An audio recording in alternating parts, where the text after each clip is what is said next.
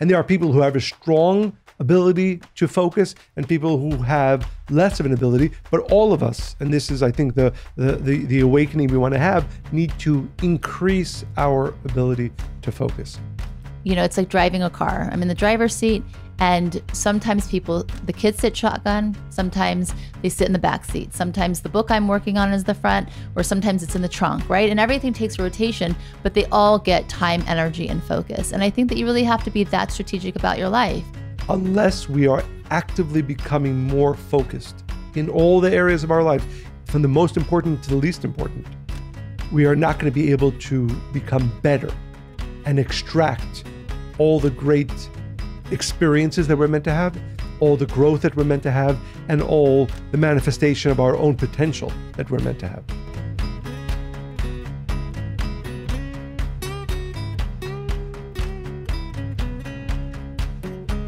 Welcome to the Spiritually Hungry Podcast, episode 46. Yay! Yay, it's still younger than you.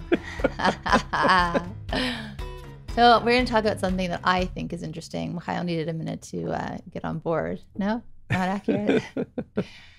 So have you ever looked back on a week? And I don't think this actually will pertain to you, Michael, but have you ever looked back on a week and wondered, where did it go? It's Friday afternoon.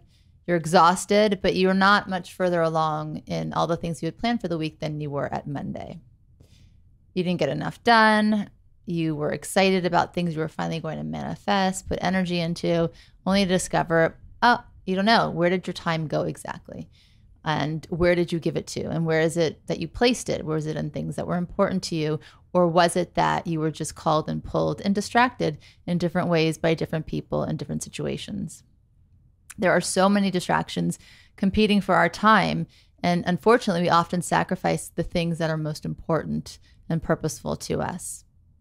So the question I think we all need to ask ourselves at the start of this podcast is, are the distractions helping you or hindering you?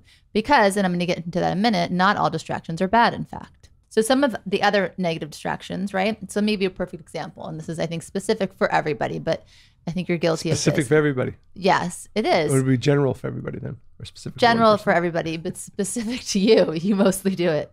How much time do you spend on your phone? So what would you say your screen time is most days? 11 hours a day, 9.5 hours a day? And computers or an iPad? Because when I'm reading books, it's on my iPad. I know.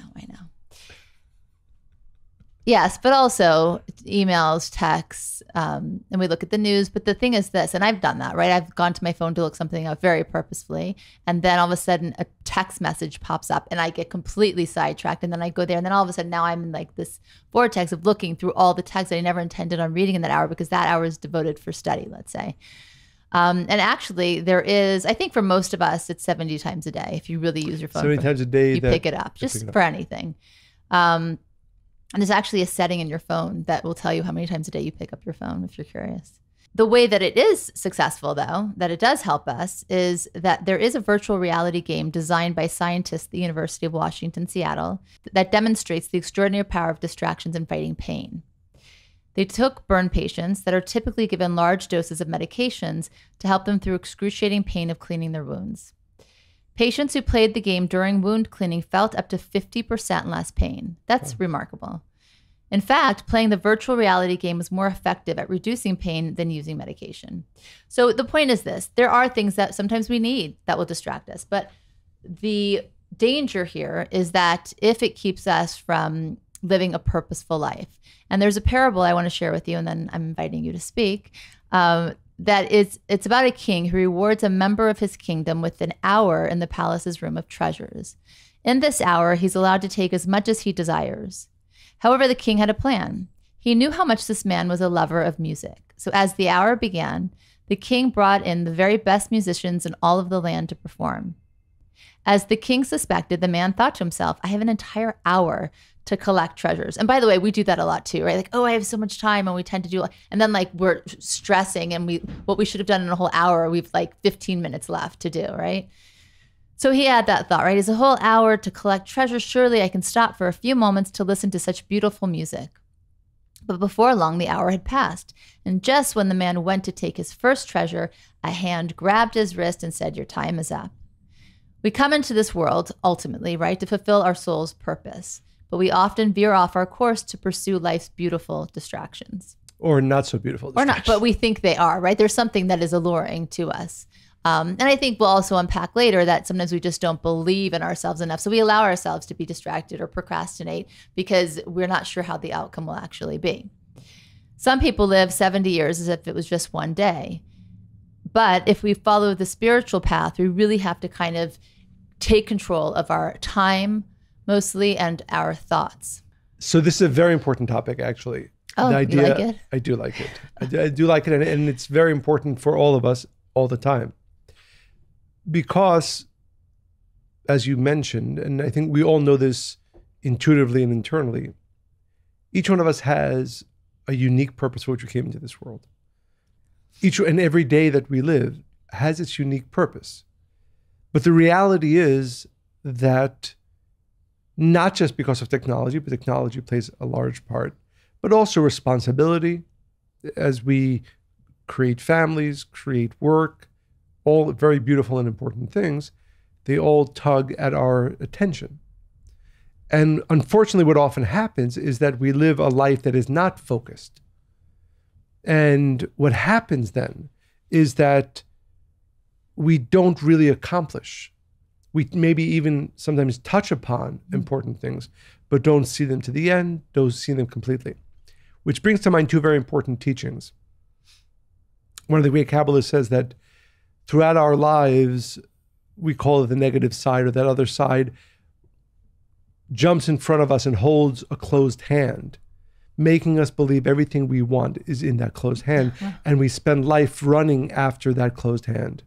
And the second before we leave this world, the hand opens up and we realize there was nothing in there. Terrifying. And I think that's really the fight between distraction and focus, where, and we've mentioned this a few times in other podcasts, it's not just simply I'm fighting my own internal desire to be distracted, but actually there's a force in this world, inside of you, every one of us, whose purpose it is to try to distract us, to try to get us off the task, be it the current task that I believe my soul needs to do today or my life's task. A purposeful task. Yes, that's the first part. And the second part, which is related to this, is a teaching from Rav Ashlag. And he says that if you stand in front of a piece of wood for 1,000 years and you hit it softly, chances are even after 1,000 years, you're never going to break it. But if you put all of your effort, I didn't do it right now, right? But if you put all of your effort, you can break it in a moment. And when we understand that our important life's work in all levels, whether it is how we are as a parent, whether it is how we are at work, is meant to be done with that intensity and focus. And that without intensity and focus, we can be dancing around important work all the time, but we never actually accomplish it. So when you say intensity and focus, I think that for sure that's true, but I think that the issue for many people is that intensity and focus they have suddenly moves over into a different category of something that's not really important, but it's shiny and it's something that's in front of them that they are fooled to believe. It's like that close buzz will bring, right? So for instance, if somebody found something that they really felt was connected to their soul, and it's hard and it's difficult and it's not always clear because you're like breaking through something every day, then something else comes and it looks a little bit easier, but it also seems important. Not as important if we're being honest, right? But it's important to an aspect of ourselves, maybe not our soul. I think then that is where the intensity and the focus now is moved over to the wrong box. Right, that's some situations, right? So I think it's important to differentiate between, actually probably three. One is the fact that our lives are so busy with important things. Like I said, everything I've meant, Children, family, spouse, that relationship, your work, that's important. Your spiritual work, that's important. Your personal wellness. Health, right? Health, Sure. So many important things. And technology sometimes helps and sometimes distracts. So it is easy in this context for most of us who have so much important things going on in our lives to give 10% focus here, 15% focus here, and to live a life that is maybe involved in important things, but never truly focused on any one of them. Right. So for example, just to give an example, which I've given a few times, but there's a very big difference between, and I know that I've failed at this, and I'm assuming that you have at times. For instance, you can be with your children, and not be. But are you there at 100%? Right. Are you there at 90%? Are you there at 10%? You can be at your work. You could be there at 100%, at 90%, at 10%.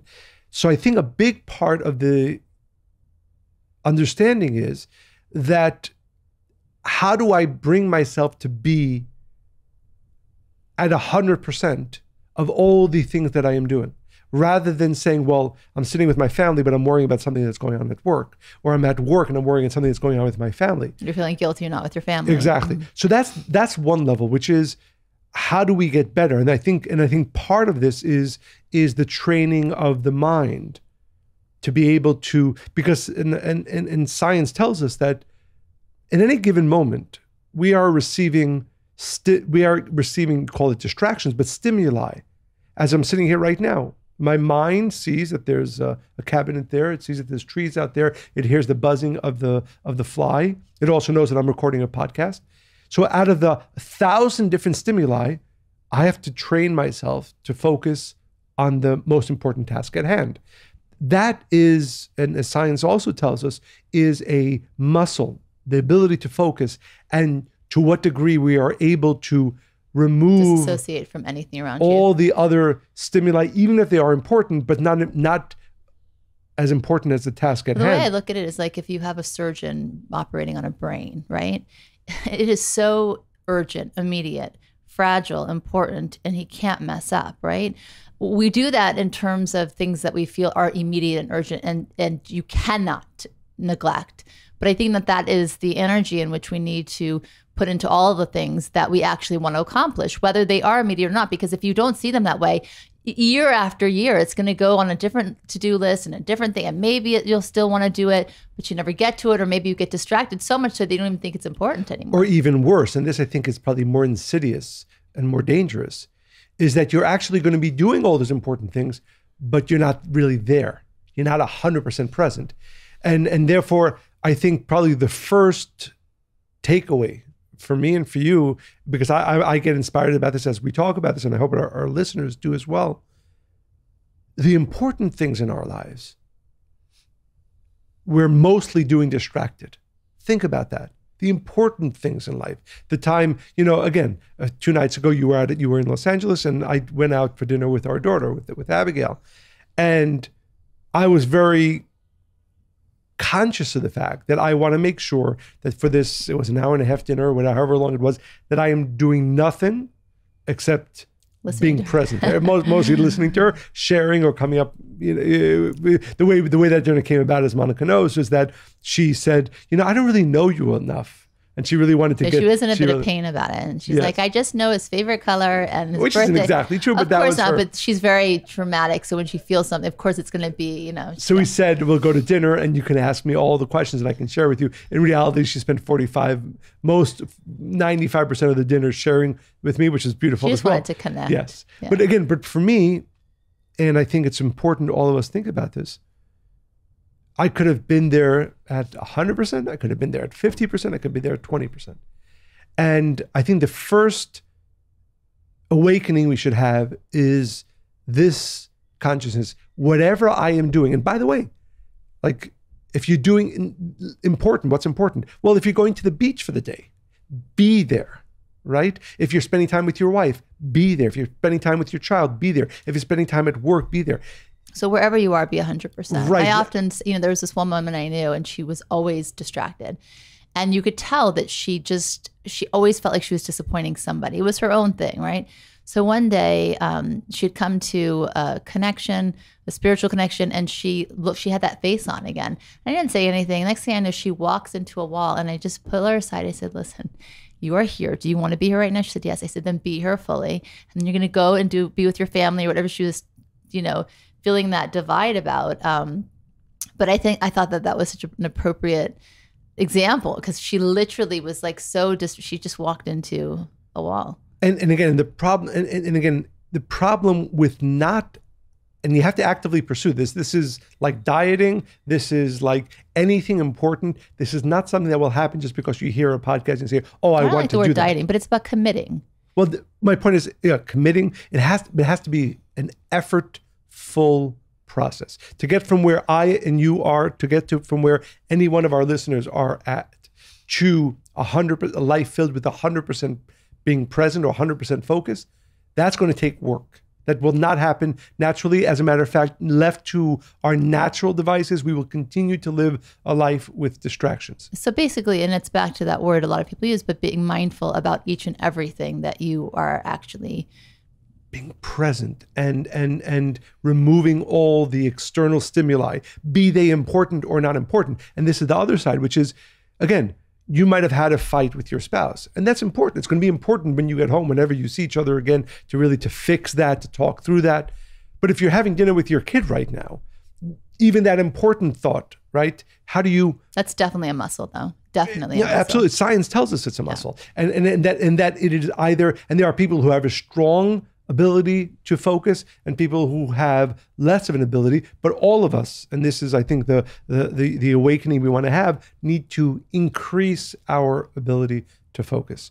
As a matter of fact, by the way, it's just not just focus, because it is, but more than that, you have to understand the bigger picture, which is the consciousness I think we're trying to give, right? Meaning? At the end of the day, the fight that you have or don't have, you're going to come to some solution or resolution one way or the other, right? And so instead, with your spouse, with the example you just gave. So instead of worrying about that, ruining now the dinner and not having connection with another person that's very important to you emotionally, your child, then you're going to feel badly about that later too, right? So, but if you have the understanding, that big picture, in the big scheme of things, yes, that fight was horrible. I'm really uncomfortable. I really want to go back and repair. Or maybe you're not feeling that positive, whatever it is. But then to allow that to steal the now from you, it's just, you can go through life like that forever. And then you're not going to make anything of any moment. And I just want to underscore one thing you said, destroy the dinner. I think the point is, if somebody had a fight with their spouse, using this example, and then they went to dinner with a friend or with their child, and they didn't destroy the dinner, right? I think the more insidious and dangerous part is that they had a great dinner. They were distracted. They were probably listening to 75% of what their kid was saying. The kid couldn't tell really the difference. I think kids can always tell. But you robbed yourself of the opportunity to have an unbelievable dinner. And I think that's the point, because in King Solomon, one of the wise men, said that the soul or the spirit of the person who does not accomplish is almost.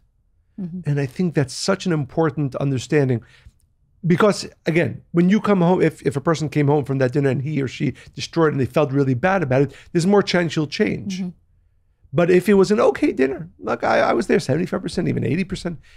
The problem is, first of all, you haven't grabbed the opportunity to grow your focus muscle, but also you robbed yourself of the opportunity to receive so much more from that dinner. I use this example a lot, but I remember years ago, I was walking with, at the time, our older daughter Miriam. She was probably 6 or 7 years old at the time, from our house in Los Angeles to an event at the center, which was 5 blocks away, and she was skipping along and singing, being, happy, cute and happy. And now my mind was somewhere else, somewhere maybe even important.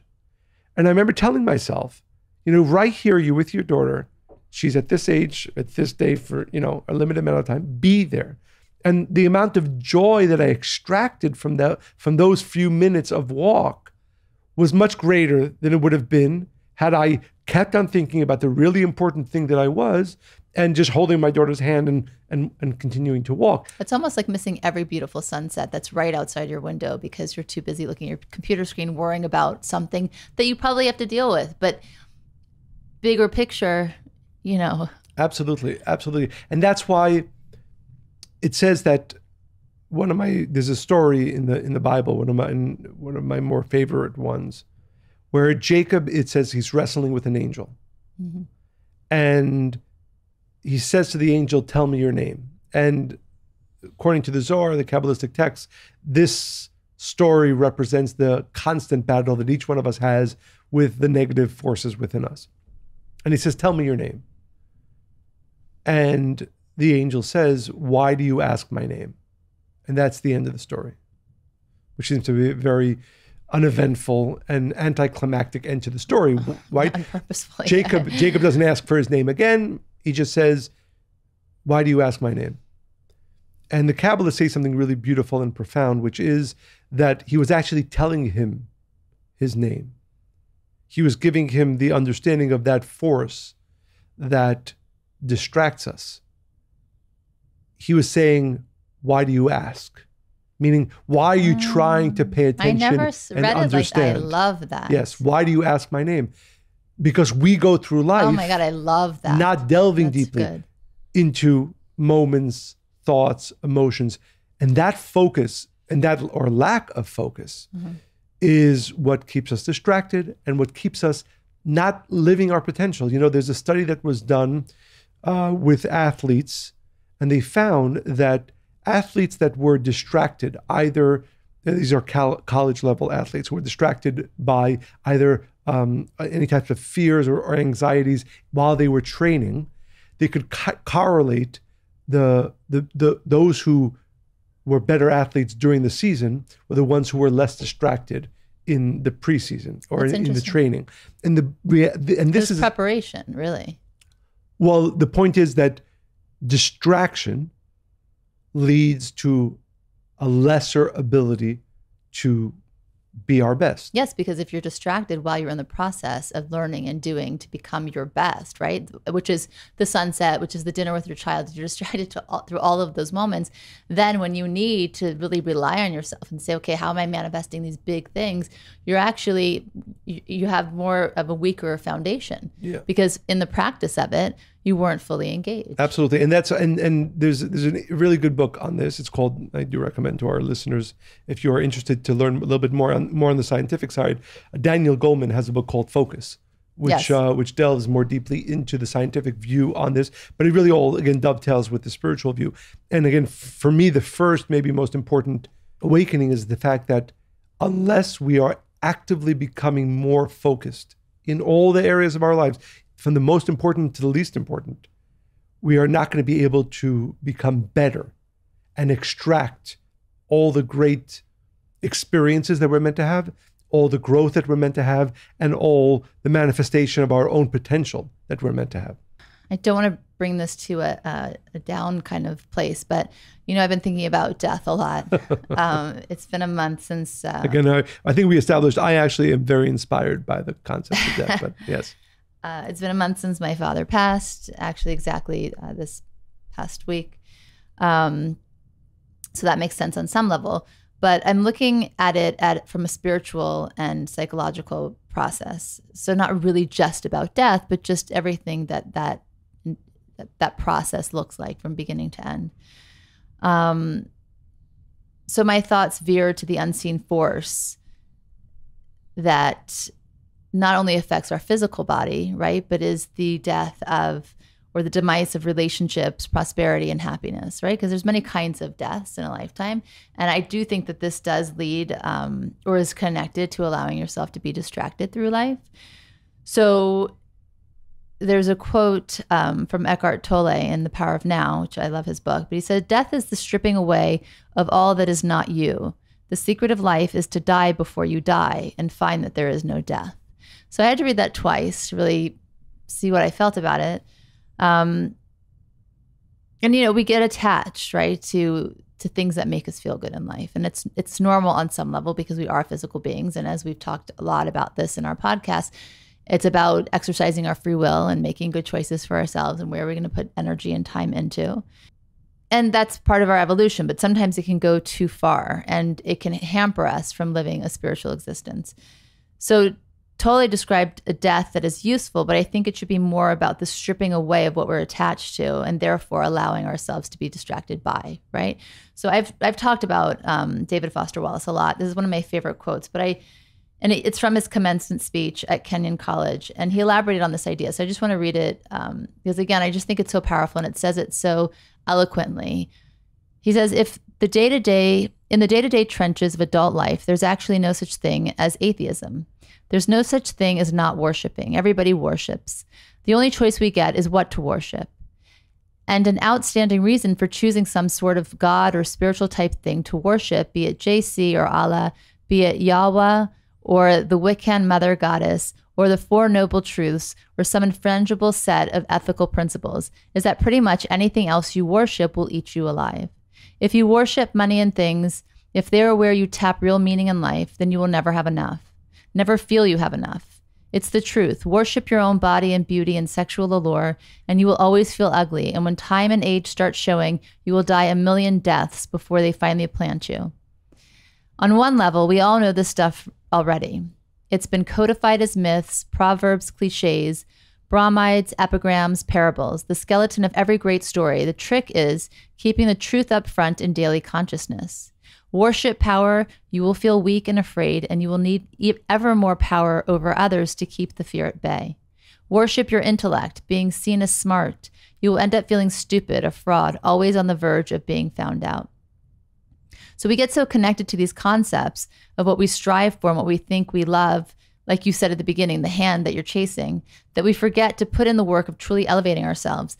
And we might run out of time while we're still on this earth. And that's what motivates me about death, right? It's exactly this concept.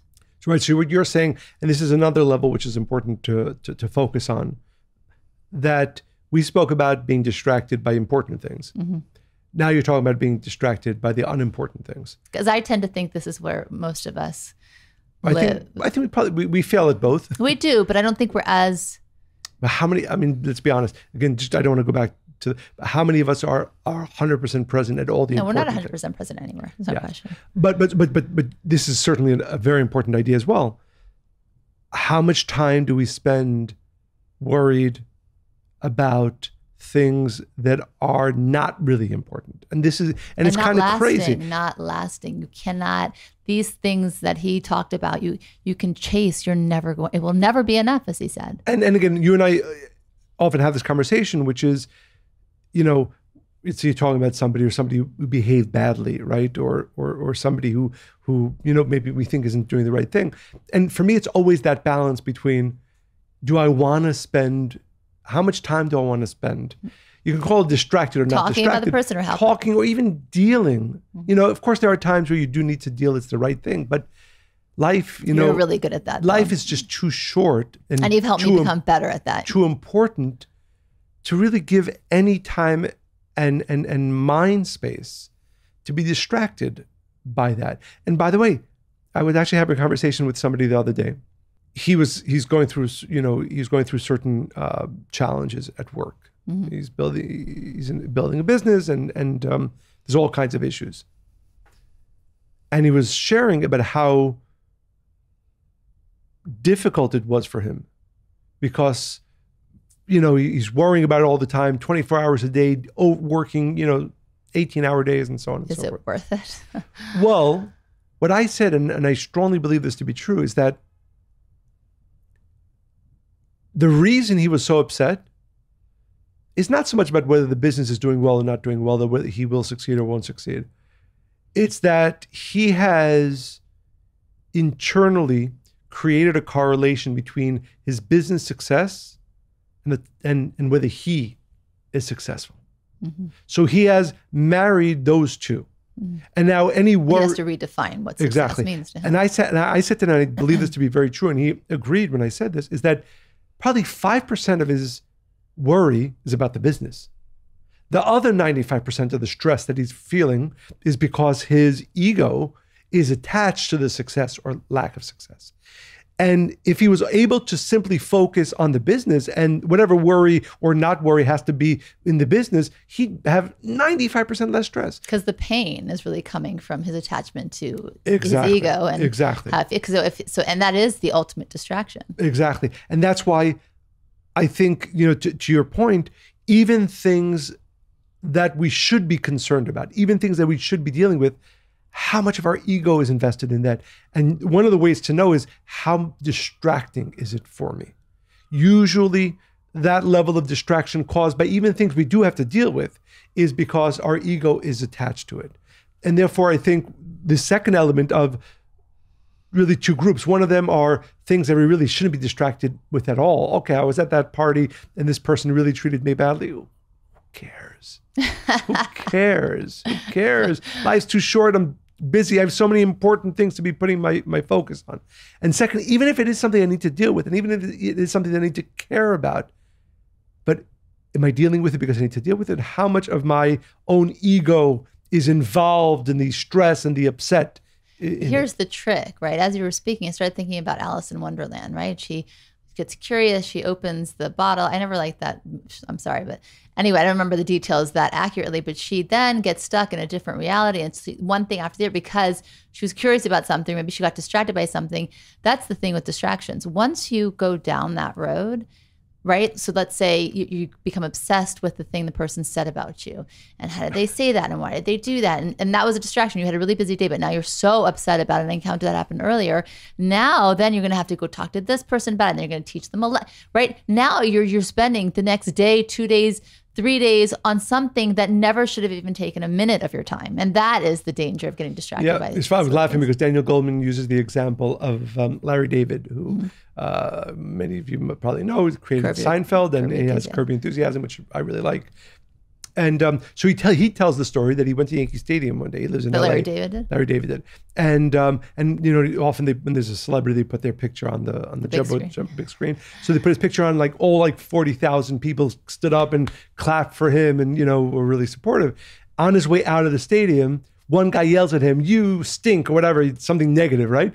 And Larry David said, I spent the whole next few hours just thinking about that one guy, right? As if those wasn't 40,000 people who and that's the point, right? I hate to admit, you've made me so much better because you're actually training me without knowing it. Like I'll say to you something and you're like, I don't know, something like that. And it's such a non-fulfilling conversation that I don't even now ask the question. No, but by the way, I don't even think we should talk about that, right?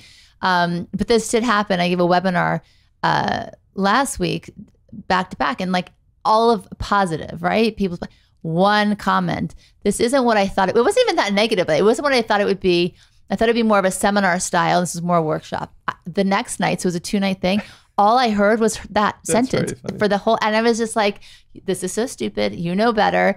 But it's So, it's a training for sure. For sure. And again, I think that what we're saying is that we have to be training ourselves. Mm-hmm. So I just read a short section, if it's okay, from Daniel Goleman's book, because there's actually a part of our brain, which not coincidentally is hidden behind the frontal cortex of the. That's going to grow or not based on how you behave. Well, so listen. So right. Yes. Yes, I understand that. It's called the insula. Mm. And it's tucked behind the frontal lobes of the brain. The insula maps our body's insides via circuitry linking to our gut, our heart, liver, lungs, and genitals. Every organ has its specific spot in the insula. Interesting. This lets the insula act as a control center for organ functions, sending signals to the heart to slow its beat, the lungs to take a deeper breath. Attention turned inward toward any part of the body amps up the insula's sensitivity to the particular area we're checking in on, right? So how often, I feel something in my heart, or I feel something in my back, right? Mm. That when you're having that thought, the insula then awakens more neurons in those areas of your body, so it actually feels it more. So for example, he uses this example, tune into your heartbeat, and the insula activates more neurons in that circuitry of the insula that is connected to the heart. And that affects it in a negative way or a positive? No. It just allows you to feel your heart more than you did before that. Interesting. So the introspective part of the brain, even as it relates to the body, is the insula. And this is really interesting. How well people can sense their heartbeat, in fact, has become a standard way to measure their self-awareness. Mm. So there's a real correlation between how strong your insula is in feeling the physical parts of your body to your ability to be introspective and self-aware. The better people are at this, the bigger their insula. So the insula actually grows or becomes smaller or weaker. I love that. The insula attunes us to more than our organs. Our very sense of how we are feeling depends on it, right? So, and this we know, right? Whether I'm happy now or not is not often, usually, not related to what's happening around me, but how I feel about it. And that is controlled by the insula. People who are oblivious to their own emotions, and also tellingly, as we'll see, to how other people feel, have sluggish insular activity, compared with the high activation found in people highly attuned to their inner emotional life. I just love the body and science and everything. Like, you cannot deny that there is something greater at power here. It's just crazy. And so just a few more sentences. At the tuned out, so I mean, right, all of us, I think, on some level, need to be paying more attention to what is going on inside. But there are he talks about the extreme. Yeah. At the tuned out extreme are those with alexithymia, which I hope I pronounce it right, who just don't know what they feel. That is so interesting. But it's true. Again, all of us to certain degrees, and we often have the conversation where, and you often come with these realizations where you're having a feeling, but then you really have to take the time to look inside and where's it really coming from. And there are people who are incapable and can't imagine what someone else might be feeling. Our gut feelings are messages from the insula and the other circuits that simplify life decisions by guiding our attention towards smarter options. The better we are at reading these messages, the better our intuition. So, and maybe we'll save this for another podcast, but this understanding that the insula, which is both obviously serves a physical function, but it also serves an emotional and I would say a spiritual function. The ability to become more in tune with our internal voice. Right. And this is, I think, one of the most important parts and probably deserves its own podcast, but I'd like to hear your thoughts on this. But every one of us has all the wisdom that we need, the answer to every question that we have inside. But as the famous quote goes, in order to hear, you have to be silent. And I think one of the greatest damages that our distracted lives lead to is that we do not pay enough attention to the great wisdom and direction that each one of us has within us. And when you work the muscle of focus, you're also working your ability to hear your inner voice more powerfully. Because I think what happens in life, I know this is what happens, is that because we are distracted by good things, by bad things, everything we spoke about until now, all that noise does not allow us to really listen to the internal voice that is coming from our soul, that has all the answers, that knows the right thing to do, that knows where we should focus. A lot, especially when my father was passing, and then different people would ask me like, "How's so and so in your family feeling? How's this person? Is that?" And funnily enough, now that you're bringing it up, I would just say, well, she's not really sure how she's feeling. I mean, obviously there's a lot of feelings, right? And I think that this is so accurate because if you don't take the time in life to really not just connect to your soul, but exactly to really be able to tap into such a level where your body is actually telling you things and you're telling your body, and this working this beautiful soul. Harmony. Of course. So all of it, it's like this circuitry, right? Body, mind, and spirit, but that's really what it means. And that's what it looks like. And when you don't actually live like that, then when you're 70 or 60 or 80, you're like, everything's really confusing because you haven't lived that way for your entire life. And then when things get a little bit more stagnant or scary or stuck or, just uncertain later in life, then you're really kind of at a loss. And your mother actually, there's this quote from her, and it really ties into this. She was talking about meditation and how to connect to your inner light. And she said, when it comes to meditation, oftentimes we're asked to close our eyes and seek silence. Isn't it funny that when we want to see more, we close our eyes? Isn't it interesting that when we want to hear more, we need to seek silence? This is because our answers are found within and not without. The universe within is far greater than the universe on the outside. Sometimes all we need to do to find it is to let go of all distractions. So it's actually so perfect. Exactly. Yeah, there's two quotes related to this as well. Ann Treisman says, how we deploy our attention determines what we see, right? Mm-hmm. And there's a Star Wars Yoda quote who says, your focus, well, I am not, no, your focus is your reality. And that, again, leads us back to this understanding. And I think it starts with this clarity. Every single one of us has all the wisdom that we need. When you start there, when you know that everything, like the quote you just read from my mother, everything is inside. But, and I can't stress this enough, it takes time and effort. If you're not working on this every day, Practice. focus, right? Really, really fighting for focus, fighting for being present, then all the amazing intuition and wisdom that you have inside will not be heard by you. And I think this is where time comes in, because when we first got married, this muscle for me was not very developed at all. And especially because at that time I was very much a people pleaser. So it was like, oh, you need something. Let me see, how can I help you? And then at the end of the day, I felt depleted, unhappy, and I wasn't even inching my way anywhere near something that was fulfilling for me. But I think it's about really being able to manage your time and understand time, right? Because that, unless you are a timekeeper in that way, and that means that you really value every second that you have, and you're like, okay, this is the bigger picture, this is the biggest focus, this is the number one goal, and I have all these other aspects of my life that are important, but in this moment right now, for this hour, even if you have to break it down, for these 10 minutes, for those 40, I'm going to be 100% present in this space.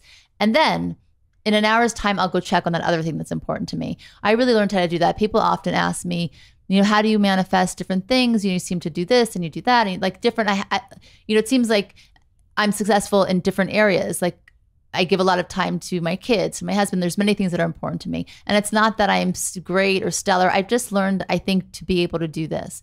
I always say that, it's like driving a car. I'm in the driver's seat. And sometimes the kids sit shotgun, sometimes they sit in the back seat. Sometimes the book I'm working on is the front, or sometimes it's in the trunk, right? And everything takes a rotation, but they all get time, energy, and focus. And I think that you really have to be that strategic about your life. If you had like a pie and you put, okay, these are the 3 areas that are most important to me. And then you look at how the percentages, how much time goes to taking care of yourself. How much is it for your career? How much is your family? And you can see how disproportionate it is, right? There's many things that we can do that can actually get us to be able to practice being focused. And I would say also, ask yourself the question, when was the last time you had time on your own to think about yourself? Unless you're doing that. We have to define what think about yourself means, because that's very broad to say it like that. What is important to me? What is my focus? What is that I believe or I feel I should be doing today, this week, this month, this year? I think it's two questions. That internal dialogue, whether some people do it with meditation, some people do it with prayer, but that quiet time with yourself, unless you are consistently having that, you're almost guaranteed to live a distracted life.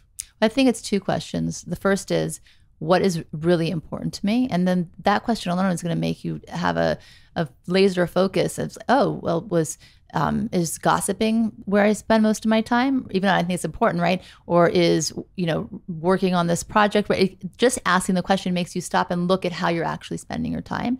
And then once you've identified what's important, then the second question is, okay, how much time did I actually put there? And if you ask yourself that at the beginning of every day and the end of every night, that's how you get the muscle, right? There is this tool that I do want to offer that I think is kind of amazing. And I discovered it in writing, I'm working on my next book, Change Junkie. And I don't think I fully understood this when I was writing Rethink Love, but it's this idea of non-time. Not non like the bread, non-time. And it's basically where you give yourself some time to actually zone out so you can be creative. And this is going to sound counterintuitive to what we've been speaking about, but actually it works quite well. So if I asked you to do something, or nothing rather, for 15 minutes, could you do it? To do nothing? Literally nothing? Well, I'm going to define what nothing is, right? Because I know right away you're like, oh, that's a waste of time. What is nothing? And by the way, your brain wouldn't even let you do that. You'd start thinking about everything except nothing. But I'll give you an example. Two great giants in terms of what they've revealed in the world. Einstein's greatest ideas came to him while bobbing along the water in his 23-foot sailboat in a breezeless afternoon. And you wouldn't necessarily think Einstein sailing, like he did so many things. He revealed so no, creative. I didn't know that. Contrary to popular opinion, Steve Jobs was an exceptional procrastinator, given to daydreaming and seemingly absent noodling on ideas that would revolutionize work and play. They both excelled in the field of idea incubation, utilizing something researchers have come to call non-time. And this is where I want to take a page from their book. For me, non-time is dancing. I've talked about this a lot. My workout, and while for a lot of people exercise would not be considered non-time, for me, it's a time where my body is just moving like crazy. My mind is just like, and lots of thoughts coming in and out of there. And I'm frantically running to my phone after to jot down notes that have come to me or ideas that have come in that process. And actually they did, the scientists that worked on this, they said that was absolutely one of the things. They said exposure to nature, strenuous exercise, which I thought was interesting, and electronic abandonment. These were the three things that were considered very useful non-time.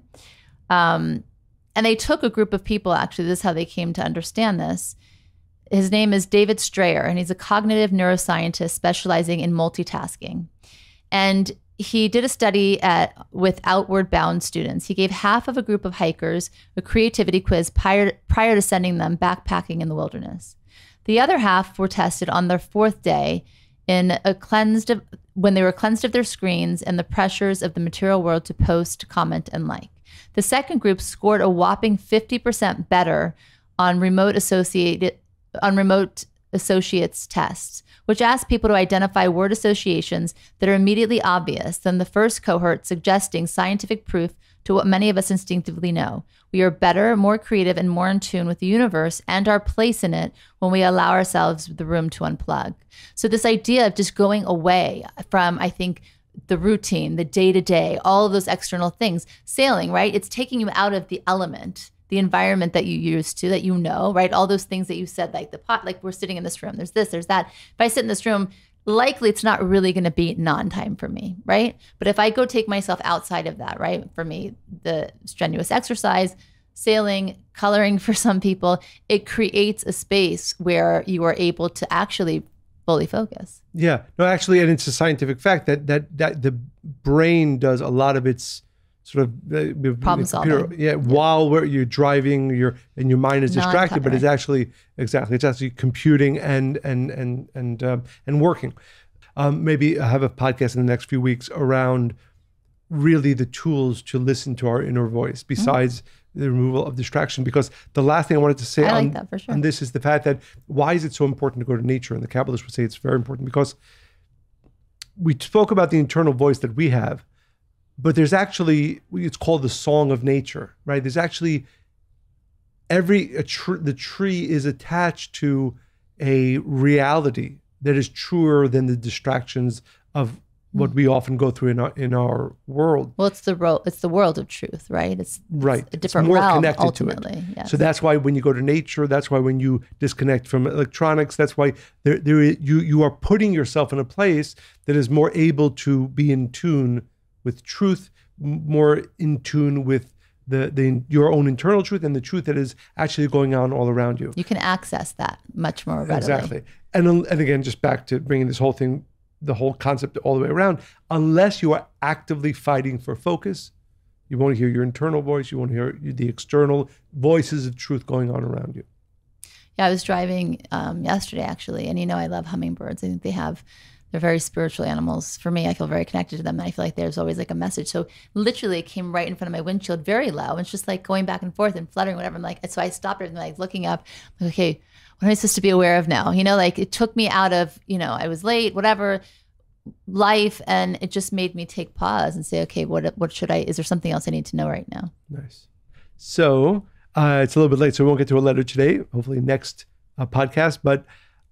Is it late? It is late. Well, later than we thought. I'd like to ask all of our listeners again, if you are inspired by what we share, make sure to share this podcast with all of your friends. I have a question for you though. Here we go. What is something that you think distracts you most? Like, is there one thing that continually gets you? Yeah, I think for me, it's the first category we spoke about, which is,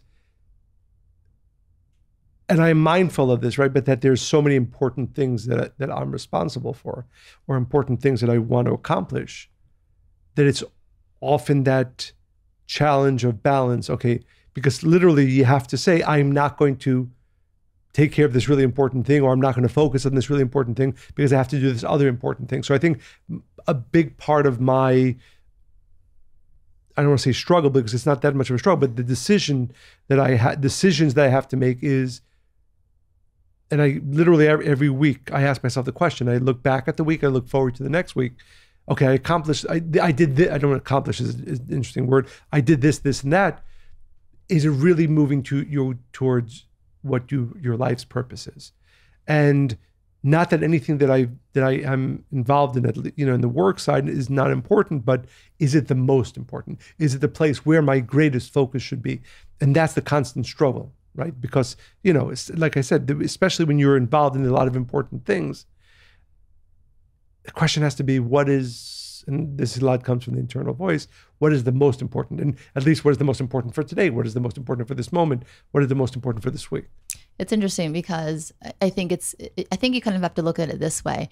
And all the things that I achieved this week, or that I put energy into that was important, what did I sacrifice? And you might not even realize that you did, right? It's just a loss of an opportunity to connect to other things that were important to you. And so I think that it's, again, goes back to that self-awareness to really be in tune to all the things that matter to you. Like after this podcast, Abigail, our youngest, doesn't usually watch anything on a weeknight, but because I was traveling all week and we have a thing where we watch Harry Potter, as you know, every Sunday we're catching up on all of them. And so this past Sunday, because of Mother's Day, we were so busy, we watched only half of it. So we're going to go cuddle and watch an hour. And by the way, not going to look at the phone, not going to work. I have a ton of work to do, but not because why? And this week, if I didn't connect with her in that way that I know she needs, and by the way, that I need, it's going to be that was all the work I did worth it if I'm also not able to give to the other things that are so important. Absolutely. So thanks, Monica. If you enjoyed this podcast, if you're inspired by it, please make sure because you enjoy this podcast, because you're inspired. There you by go. it. Share it with all your friends, family. Go to Apple Podcasts, to this podcast, give 5-star reviews, write reviews, because we do this to inspire, and the more people this reaches, the more we are inspired to do this week to week. I think most of you know it's available on YouTube, on Facebook. It's available in Spanish, in Portuguese, in Hebrew. And make sure to keep sending us your questions, stories, and comments to Monica and Michael at Kabbalah.com. Monica and Michael at Kabbalah.com. We are even if we don't get to share all of the stories that you share with us, we are inspired by them tremendously. And we try to get to all the questions and often build our podcast around the questions that you send. So make sure to keep on sending everything, comments, stories, questions, topic ideas to Monica and Michael at Kabbalah.com. And I hope you enjoyed listening to this podcast. As much as we enjoyed giving recording it. Recording it. There you go. Bye.